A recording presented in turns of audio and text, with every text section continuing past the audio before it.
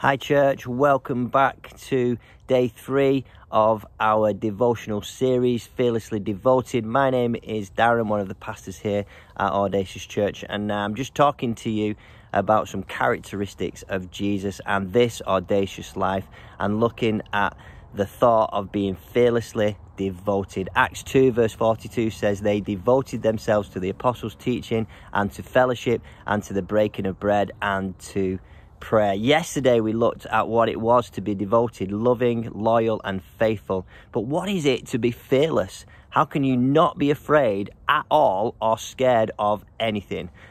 I like to think that I'm not scared of much. Maybe it's a false sense of security or just an overinflated ego. Who knows? One thing I do know though is that I'm scared of the sea.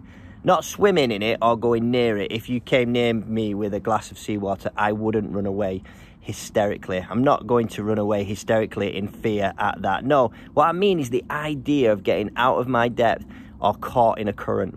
The sea is a force of nature, beautiful and unpredictable, and I feel like a mere dot to it. This year on holiday, I was swimming in the sea with a friend who will remain nameless, but he knows who he is. He is an extremely strong swimmer. His kids are too. My kids are also, but I am not. We went out, snorkels in hand, and we swam around a cove into the great unknown. The rock where we were swimming to seemed miles away, and I started to panic. Everyone else was fine, but thoughts of dread filled my mind. It was in my head, if one of my kids gets in trouble, I can't save myself, let alone them. My panic started to zap my energy. My legs and arms felt like dead weights. My friend was happily swimming along like Aquaman, unaware of my plight, and I actually thought I was going to drown. I was saying nothing because pride was killing me. Then my youngest swam up alongside me and said, "You okay, Dad?"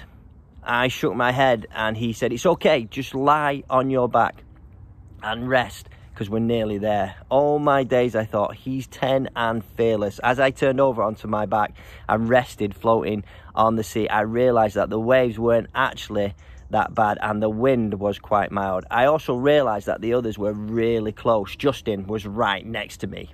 And all the panic I had created was in my head. I had allowed my thoughts to run wild. I had also realised one thing. My sons were confident, almost fearless, because they were with their dad. Now, I know what you're thinking. You were drowning, and it's true that I thought I was, but they had no idea. Their confidence was in who they knew I was and believed me to be, and my love for them. Their confidence also came from who they were surrounded by, great friends and others to look up to.